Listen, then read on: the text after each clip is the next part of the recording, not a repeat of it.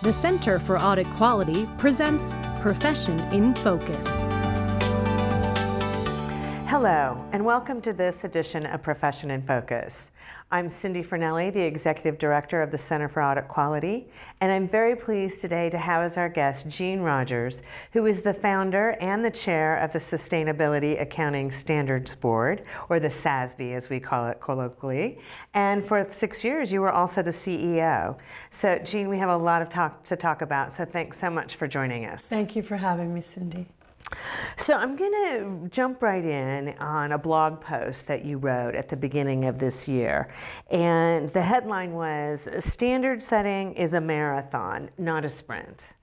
And yet I noticed that the SASB is getting ready to codify a host of standards by various industries on sustainability accounting. So are we near the finish line, or where are we in the journey?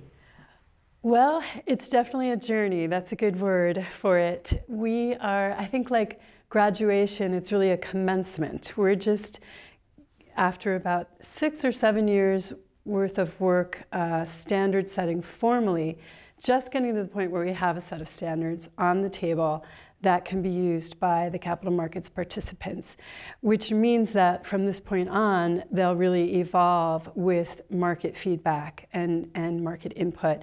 But I think we're at a really transformational moment where investors are going to be incorporating these standards into a new generation of ratings, analysis, products that are very focused on materiality. And the insights from that will spur a whole new range of investor behavior and driving capital to more sustainable outcomes. So I think we'll see some really interesting trends developing, moving from transparency to performance, which is really what SASB was founded on. Excellent. Well, we look forward to continuing the journey with you. It's been very exciting thus far. Thank you. We were very pleased to have you participate in the CAQ's 10-year anniversary last year in January. And you noted there that prior to SASB's inception and the work that you've been doing over the last 6 years, conversations about environmental, social, and governance issues were about just that, issues. And you went on to say that at SASB, you put the user at the center of the conversation and turned sustainability on its side. So give us a little more flavor of what you meant by that and how the SASB has reshaped the conversation. Sure.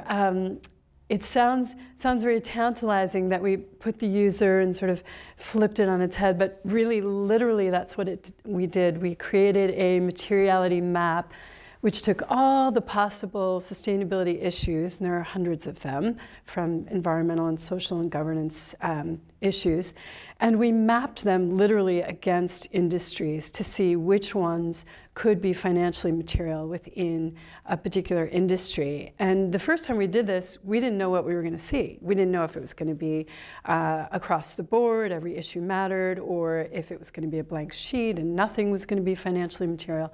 But we found a pattern that gave us the ability to really begin to talk about these issues in the context of an industry and how that industry is likely to be affected by macroeconomic factors like climate risk or other cross-cutting issues like cybersecurity, human capital management, and so forth.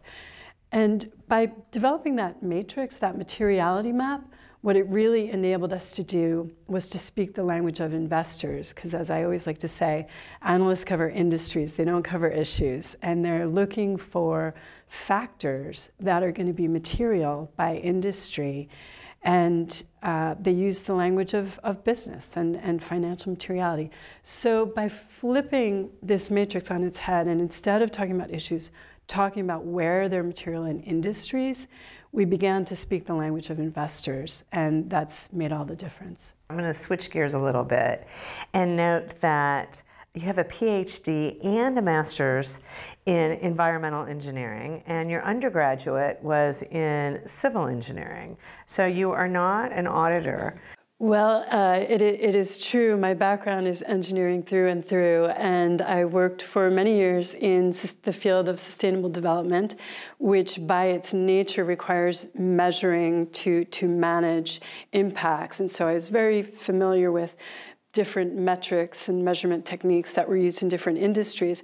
But I think what I really brought to this particular challenge of market infrastructure was systems thinking, and really seeing a way to, by articulating what mattered industry by industry, create infrastructure for the capital markets to be able to see trends, risks across a portfolio. So Jean, with your engineering background, it occurs to me that that is a diverse type of skill set that we typically don't think of in the accounting and auditing space. So tell me what kind of skill sets you think are going to be important as we look at the future of sustainability and auditing and accounting for that matter.